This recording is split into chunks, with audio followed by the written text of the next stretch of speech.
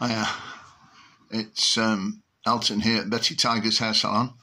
I wanted to share an idea with you which you might consider passing it on if you agree with it. I went to the football match last Saturday to see Sheffield Wednesday play against Charlton Athletic. Before the match, the Charlton players took the knee as a normal gesture that's associated with Black Lives Matter. But some football teams have considered of phasing it out. I think they're generally thinking about not doing so much of the bowing the knee anymore, sort of thing. And I think there's a lot of people feel like it's happened enough and they've made the point. And but I did have an idea that if indeed they are going to stop bowing the knee, then there's potentially another thing they could do before the match to support not only black people but other people who are suffering injustice these days. And basically those people are people who are modern day slaves, either fooled into going to certain countries and once they're there they have to work and not necessarily get much pay and that kind of thing. And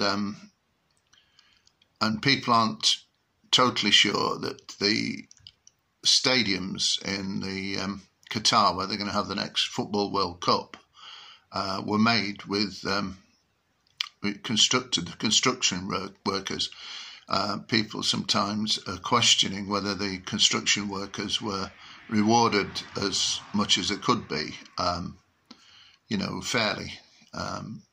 Treat other people like you want to be treated. So there's been a bit of a questioning about that, considering the World Cup brings in millions and millions of pounds.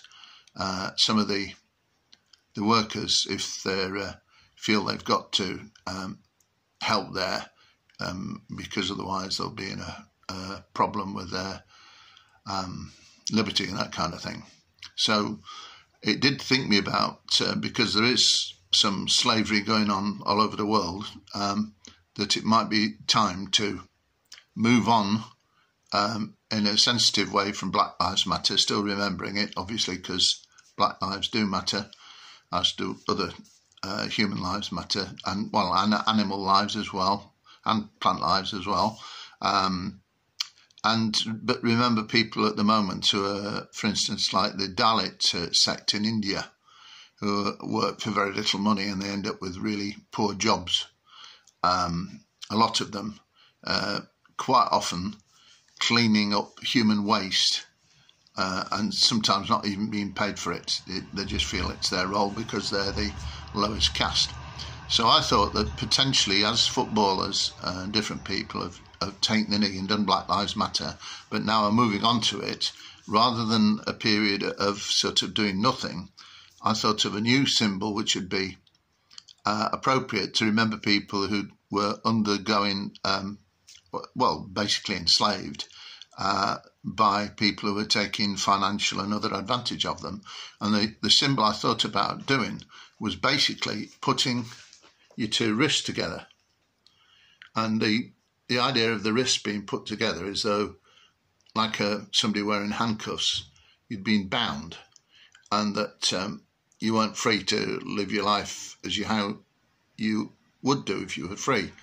So I've sent a couple of messages. I thought they could possibly consider doing it at the next Sheffield Wednesday match. But, the more people, the better, and the sooner it gets done, the better. But unless you've got a better idea, I think this would be a good idea to remember people who are under bondage at the moment, who are not free to move around, etc., and be paid and do a regular job, but they've been abused, basically, or not paid enough anyway. So, and that's the idea, that basically they're modern day slaves, which I'm sure if you contact people like Amnesty International, they'll verify, if you just look it up on the internet, that these days there are a lot of modern day slaves. So anyway, if you think the idea is a good idea, just pass it on to all and sundry, and try and just see where it'll go.